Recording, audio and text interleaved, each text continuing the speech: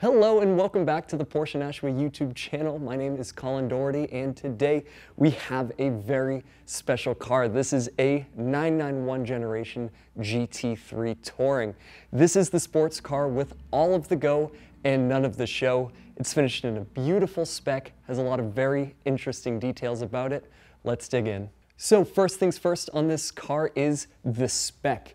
This color is a paint to sample color called Irish Green, one of the most historic Porsches in the entire palette.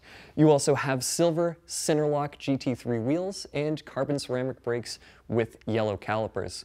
On the inside of the car, we have cloth seats, yellow seat belts, and a short throw manual transmission. This is as good as specs get for a GT3 Touring. The engine powering this car is a 4-liter flat-six naturally aspirated engine making 500 horsepower. And of course, if you know anything about GT3s, this revs to 9,000 RPM. It's basically your personal musical instrument. When it comes to the GT3 Touring package, there are a few key differences between this and a standard GT3.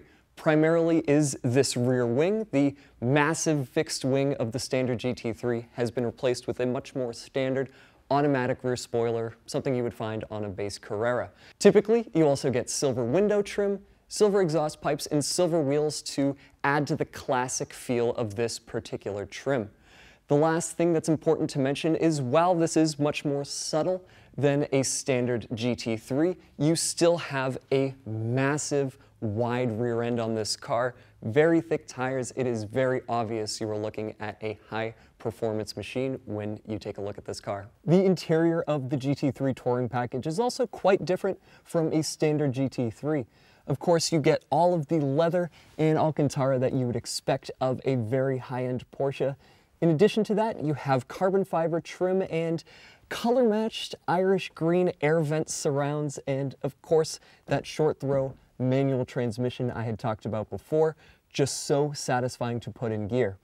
In addition to that, you have a GT steering wheel. It's a little bit thinner than your standard steering wheel, and unlike any other modern car, there are no functions here on the steering wheel, allowing you to focus completely on the road in front. Now, while this looks like a classic Porsche and feels like a classic Porsche, under the skin you still have all of the driver goodies that you would expect from a Porsche GT car. Things like rear axle steering, performance-tuned suspension, and some components that are lifted directly off of Porsche's race cars. So thank you guys so much for watching. I hope you have enjoyed. If you need anything related to your Porsche sports car, please be sure to call Porsche Nashua. We are here to help.